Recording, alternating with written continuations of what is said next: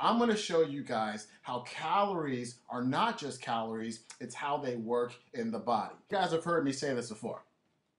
People are heavier than ever, and fat consumption has gone down, all right? Which doesn't make sense. Actually, it does, though. As fat goes down in the food, the taste goes down. So how do the manufacturers make up for the taste? They go ahead and put more sugar in it, and specifically more high fructose corn syrup. So fat goes down, sugar goes up, we keep on getting fatter, we get more disease. Sucrose, that is table sugar. Sucrose is made out of two types of sugars, glucose and fructose. We hear a lot about glucose and diabetes and whatnot. Fructose, in my opinion, now is a poison. And so high fructose corn syrup is, again, glucose and fructose. High fructose corn syrup is no different than regular sugar. They're actually not lying to you. They're telling the truth. They're pretty much the same. They're both bad.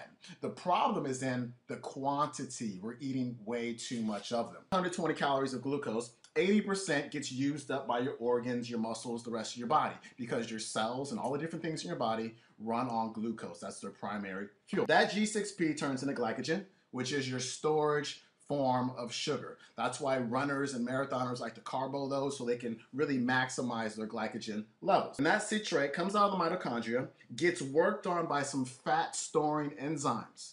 These enzymes are what convert sugar into fat. And so they turn into, or that citrate's going to get converted into VLDL.